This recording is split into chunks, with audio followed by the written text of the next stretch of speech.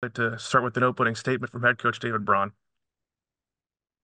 Exciting day for Northwestern football. Most importantly, our players and everyone that's been involved in such a special season.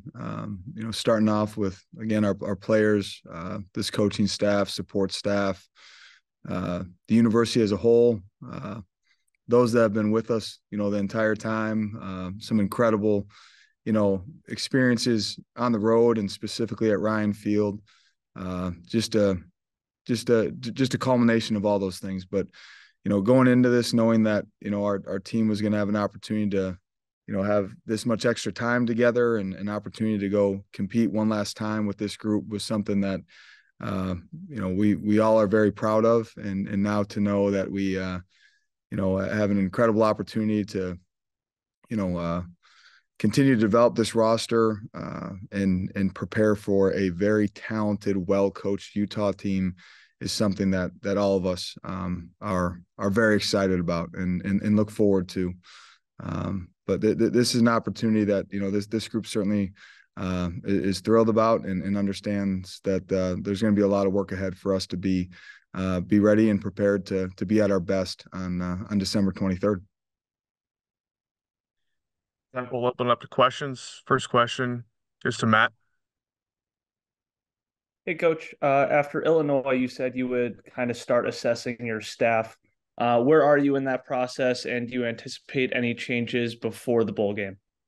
We started this ride together, Matt. As a staff and as a group. With our players. We've been hard at work. We're 2 practices in. We're deep into recruiting.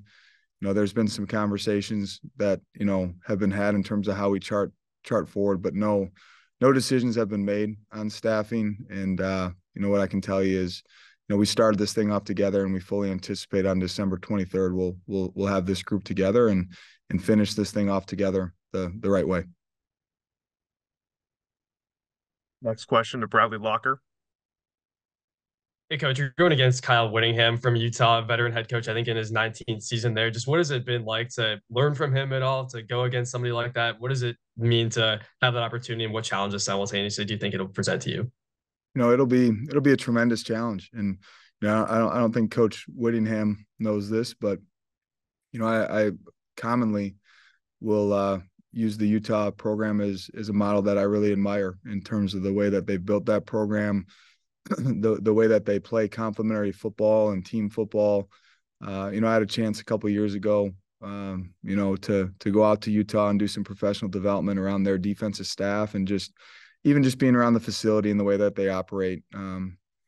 Something to strive for, and certainly a tremendous amount of respect for the way that Coach Whittingham has built that program. You can know that team's going to show up ready to play. They're going to be prepared. They're going to play complementary football. It's going to be a physical brand of football that continues to show up on tape this year. And I go back to their Pac-12 championship win last year, and just what was on full display. I think that's a model for what winning football looks like. So we certainly understand the challenge that's in front of us, and excited to embark on that challenge. Next question to David. Hey, Coach. How do you go through bowl preparation in terms of getting the guys ready to go to Vegas and play, but also using this extra month to get almost start spring ball early and get a look at what these young guys can do? Yeah, no, that's a really good question. And I don't want to say it's a challenge. It's just unique. I mean, December 23rd is awfully early bowl game, which comes with great benefit as well, but it's probably not as long as a time period as we would have initially anticipated. We're 2 practices in. Those practices were utilized to, really lean into individual and development of our entire roster. We'll continue that model as we continue to move forward in these early practice, while teaming that with, specific Utah prep. But, as long as we're still here in Evanston and not on bowl site, we're going to be intentional about making sure that there's some practice time, solely dedicated to develop this entire roster, and really use it as a, opportunity to have a, spring ball come early, if you want to call it that. But just an incredible opportunity for everyone within this program to continue to improve and find ways to stack some development as we look to go win a football game on the 23rd, but continue to improve this roster for the future. And I Next know question. you've mentioned in a. Oh, sorry, Jacob. I guess. Go I ahead, got David. and you mentioned thank you. You mentioned in fall camp you guys ran a dual field system at times. Would you envision something like that? I know indoor right now, but envision something like that. We're splitting the fields to maybe get some of the young guys more reps in practice compared to maybe a usual scout team look that they would be on now. Yeah, I wouldn't see us going that route, at this stage. More some opportunities to maybe scale back on reps for our older guys that have played a ton of, game reps this season. That's more of a model that we see continuing in spring ball opportunities and fall camp specifically. Next question goes to Lawrence. Hey, Coach, I know you talked about your initial reaction to hearing getting this bowl, but have you talked to the other coaches, even the players, and just their excitement for the bowl game, especially being in Las Vegas? Yeah, no, what, in full transparency, the only thing that I've seen is, some of these group chats absolutely buzzing when the news came out. You can tell that our guys are excited, the staff's excited. We're not in the facility today. With finals coming up this week, we gave our guys today off after practice yesterday. Staff, some of our staff is already on the road with recruiting, and but you can tell through just the buzz on these group chats that we got a group that's really excited to know where we're going, know who our opponent is, and get to work. Next question to Bradley. Coach, you talked about kind of finishing this season together as a staff and relating that element to the players. So right now, do you anticipate any of your players in the early stages opting out of this bowl game? I don't. I know each individual, has to navigate some considerations long term. But the way that we're embarking on that is just with, as much open communication and transparency as we possibly can. At the end of the day, the role that I'm in now is to ensure that I lead and serve this program. But I've said since day one, that starts with supporting and serving our student athletes. And to our guys' credit, we got a mature group that's willing to lean into good conversations and what that looks like.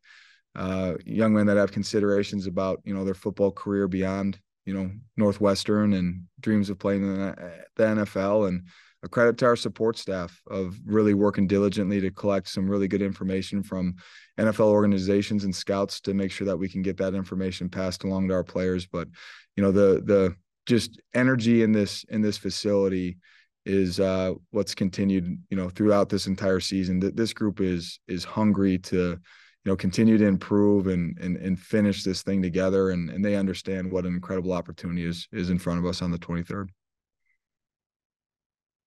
Next question is Steve. Hi, David. I haven't been on Zoom in a while. I'm rusty. I want to get back to Whittingham. Was thinking back. I don't know if you remember the Sugar Bowl 08. They played Alabama and he beat Saban.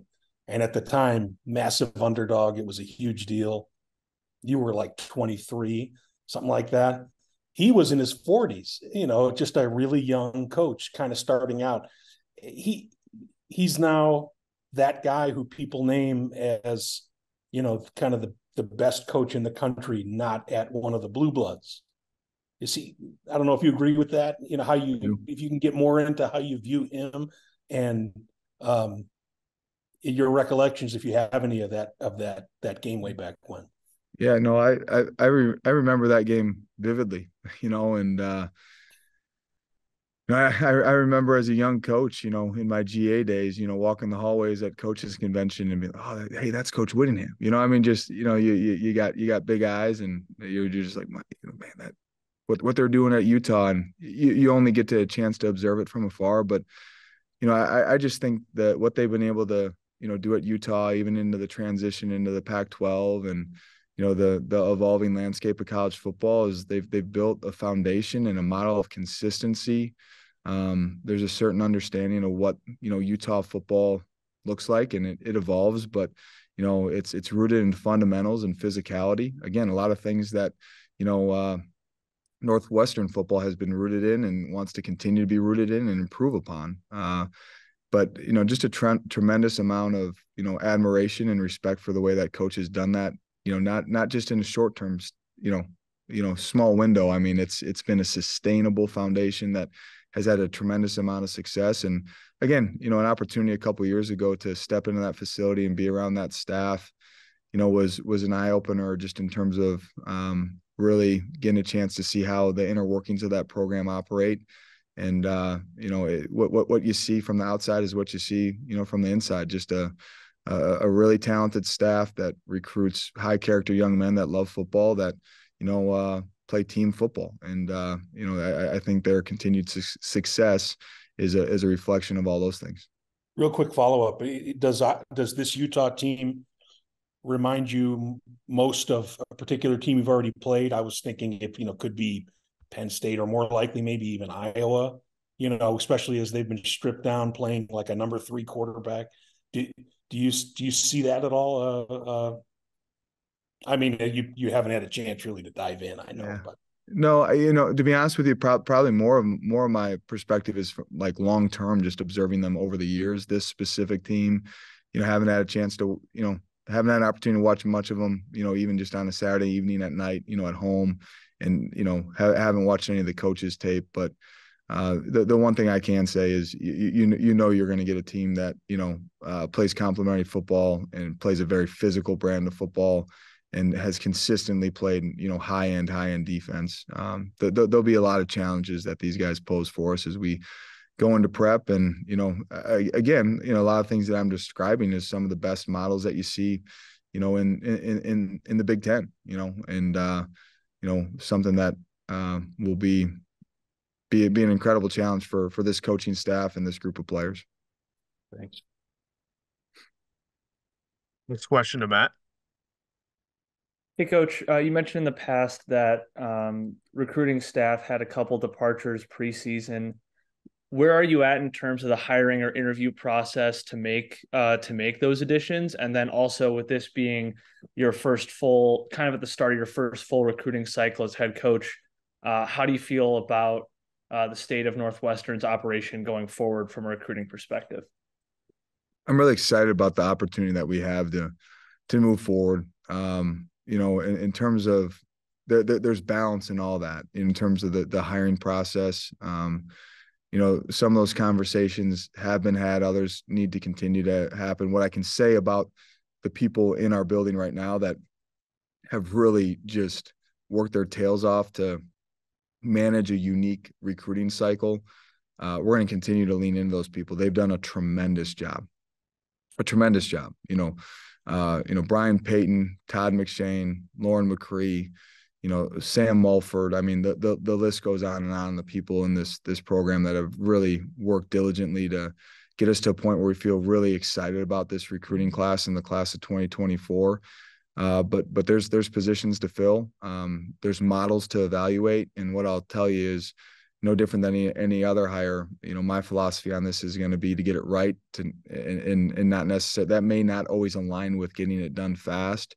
But there is you want to talk about alignment. Alignment is so critical in terms of how you structure that recruiting and scouting department to ensure that everyone within this program understands the expectations for evaluation, scouting, how we recruit, the types of young men that we want to bring into Northwestern as student athletes.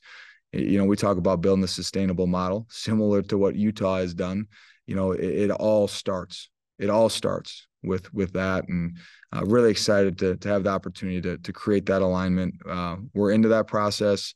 That won't all be finalized prior to early signing day, but certainly hope that as we approach early January that we have that operation really rolling and moving into a late signing day and preparation for spring recruiting.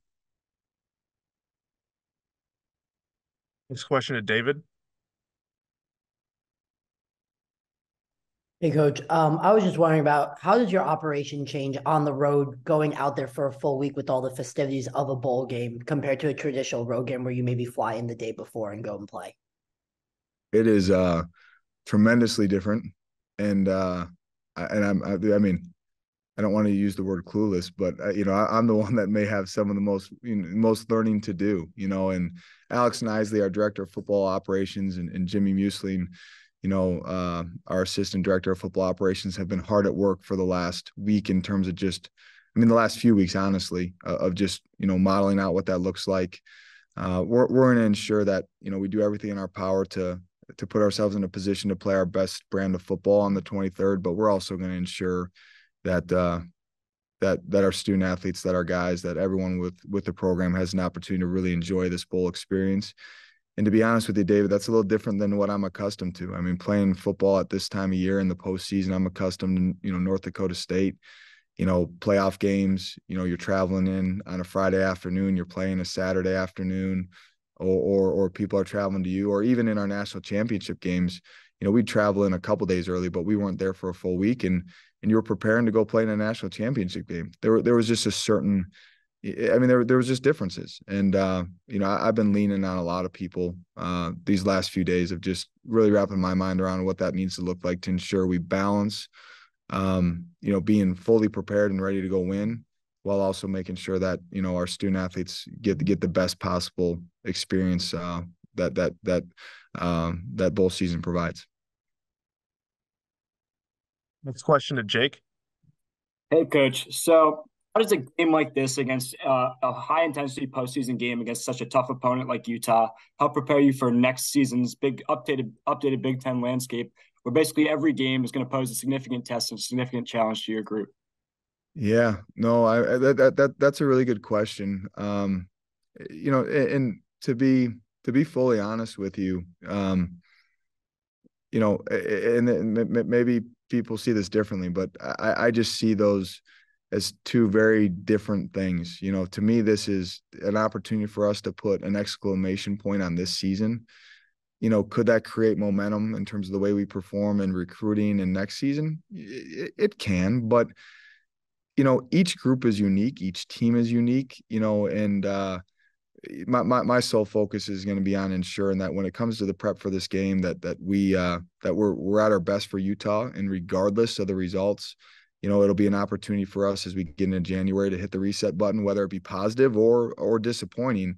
We have an opportunity to hit the reset button and get in a room with a group and say, hey, this is a new group with a new set of challenges, and we need to start from square one and rebuild as we prep towards a Big Ten schedule that we all know is evolving and changing, and going to force us to be at our absolute best. But that's something that I know this group's really excited about, preparing for this individual game, and then when it's time to hit the reset button, we'll do that. Time for two more questions. Louis. Hey, Coach, congratulations on the bowl bid. You got the transfer portal opening tomorrow. You got guys still making up their minds about their futures, like you alluded to, and you got the coaching evaluation going on. I mean, what kind of impact is that going to have on things? Are you targeting specific positions or players now, or like how do you see it all unfolding? Yeah, that's again another great question.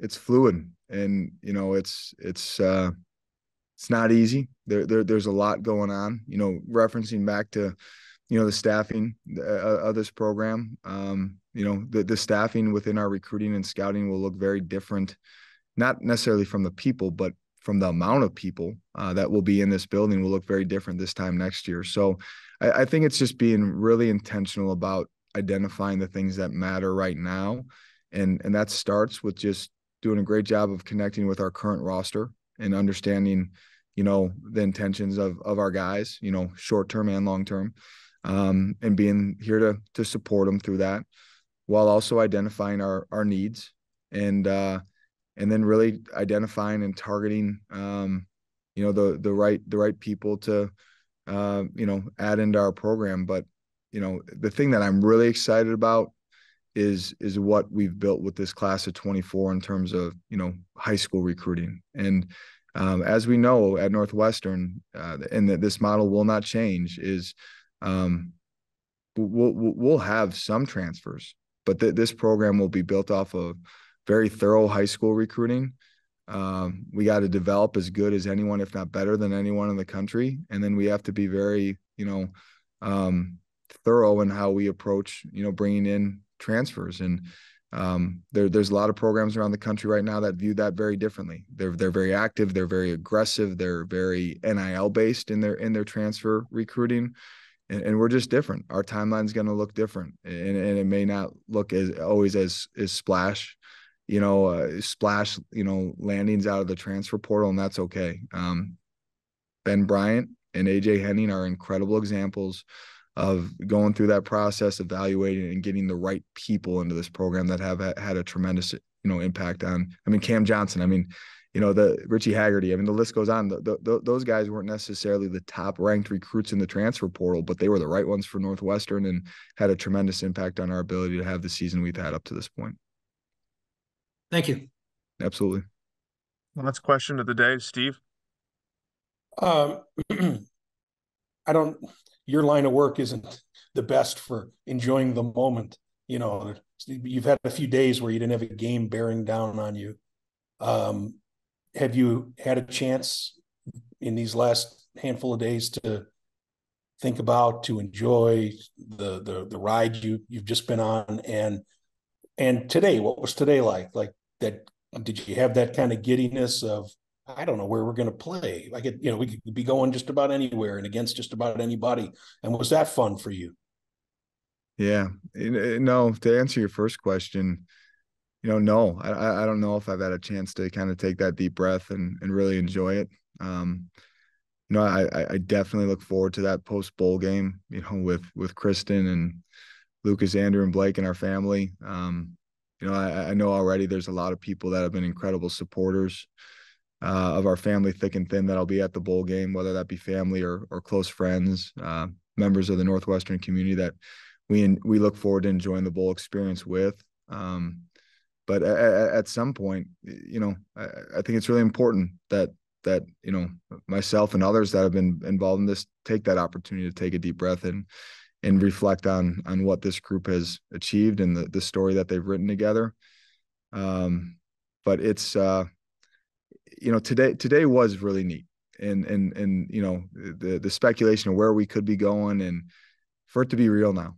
We know where we're going, we know who we're playing, and to do it with this group. When that announcement came out, when I'm getting word from Dr. Gregg and working with Kevin Clark and Alex Nisley and some of the staff that have been so involved and working through the logistics, and now it's official, and to be able to pass that information along to our team, this is really special. This is really special. And we already got coaches on the road for recruiting, so how much time do we get to soak in that? But today is one of those days that we have to take a step back and recognize what an incredible opportunity it is for this program, and we're honored to have it. Real quick, where were you and who were you with when you got the news? I was in my office and got a phone call from Dr. Gregg, and quickly thereafter, Alex Nisley and I are working through some things with Kevin Clark, and credit to Alex and Kevin. They've done a tremendous job of. Already the schedule's laid out. The bowl manual. They're off and running. There's been a lot of preparation going behind the scenes to make sure that we were ready to hit the ground running. That'll wrap us up for today. Thanks everybody for joining this press conference. Thank you. Thanks everyone.